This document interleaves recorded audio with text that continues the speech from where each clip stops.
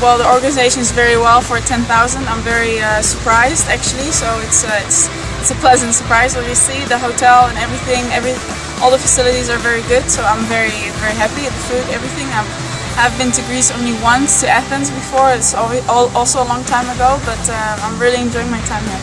This is my first time actually. Yeah, I like it a lot. I mean, the weather is pretty good.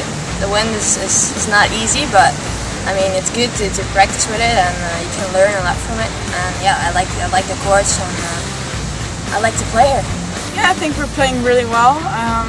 We played the first 2 matches really well. Today we were struggling a little bit in the first set. We were actually winning easily, then we were struggling a little bit, but I think we picked it up really well, and on the important points we were there for each other, so it was good. We're getting along very well, I think, and it's great to play with such a experienced player, and I think I can learn a lot from her, so yeah, it's great. Yeah, and for my singles I think it's going really well. It's my first tournament in 8 months, so it's been a really long time.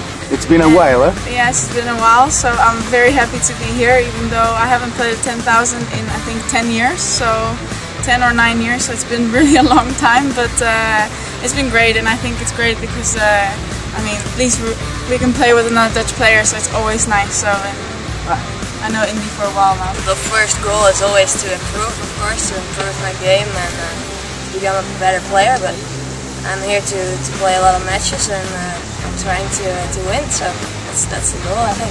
I'm looking forward to my quarterfinals, and hopefully I can play a few more matches, and hopefully we can meet in the finals. That would be nice. Is it too early to talk about seeing you in the finals? A little bit.